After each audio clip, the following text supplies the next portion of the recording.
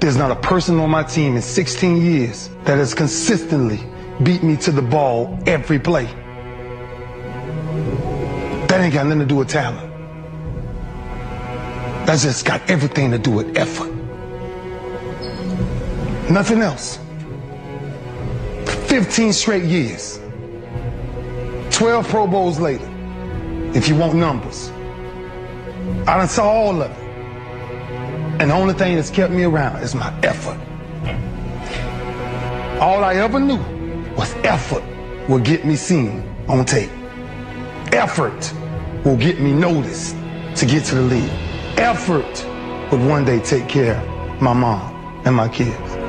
Effort, which is between you and you. Nobody else can give you effort. And I'm still grinding because the next kid is talking about he getting too old. Keep watching me if I ain't. Nobody ain't got to convince me of what I do. I do what I do because I do what I do, because I'm built from something.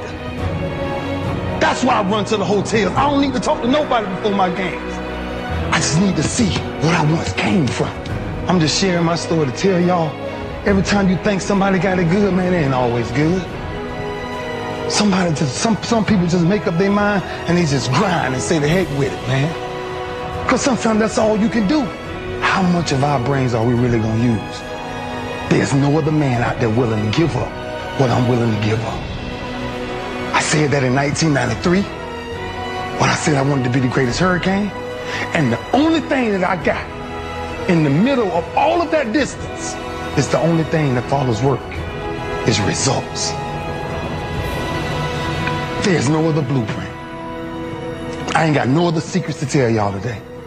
I ain't come here for nothing else but to tell you, if you want to do something, work at it. You want a better relationship with God, work at it. You want to understand why pulling your pants up is important, why yes ma'am and no ma'am is important, why being in the meeting with complete silence when somebody walks in, because it's presence and essence that determines respect.